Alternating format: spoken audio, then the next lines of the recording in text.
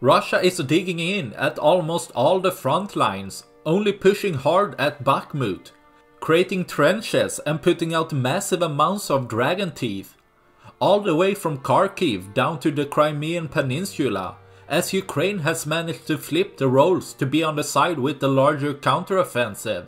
Russia is trying to hold on to the taken land.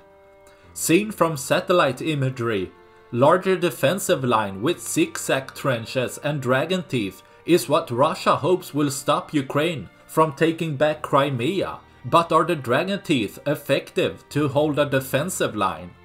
The around 1 meter high reinforced concrete object is used as an anti-tank defensive line.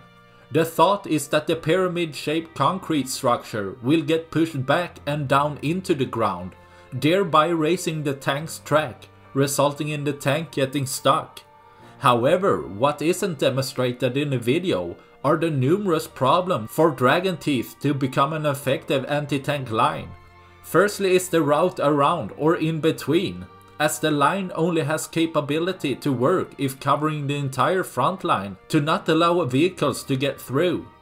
As it's placed in the front of trenches, this area will be hammered by artillery before tanks getting there, resulting in the destruction of many dragon teeth, creating gaps in the vulnerable lines, which is possibly why Russia built several rows on several positions to try to compensate the fragile line.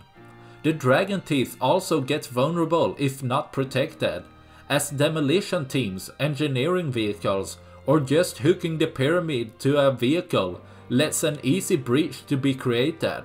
So the effectiveness of the dragon teeth line only works if untouched, which is not the reality of war. But also proven from a video, the teeth don't really have the effect desired on the tank, as it can drive over these without much problem, while the tank could get smaller damages like that on the track while running over the pyramid shape. The fairly ease the tank could run over or beside these results in an even untouched line to be vulnerable to tanks, defeating the main purpose of the line in the first place.